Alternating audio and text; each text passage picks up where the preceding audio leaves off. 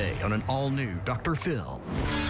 Today's going to be a changing day in your life. You've never had anybody working harder to bring you to the threshold of change than right now. Hi there, welcome to Dr. Phil Show. So today I got some deep channel information of some music you should be listening to right about now. It's called Salacious Wizard Cult. And after listening to this album called Rosebud, I don't know whether I should join this cult or not.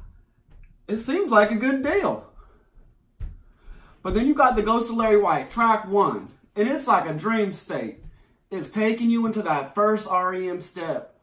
And it takes you, and you're confused. And then it comes to number 2. Rosebud, the titular track of this album. And it's about never being in love, which I frankly don't understand because I'm a marriage counselor and I have my life straight. Check the facts. And then you go on, you don't know why, Terms of Being Lost, track 3. You live in Missoula, and it's just like a televangelist preaching to the choir. And this stuff is breathtaking. I was in right there. Until I get to Heaven is a Parody in Modesto. Now, these guys sound pretty chill. I would party with them. I would, honestly. In a sober environment, of course. I mean, I don't drink.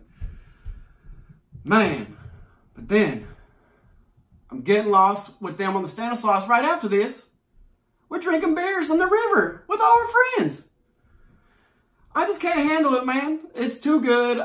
I think I'm hanging out with them. I'm joining their cult. And now this last track, it's just a simple form of family love.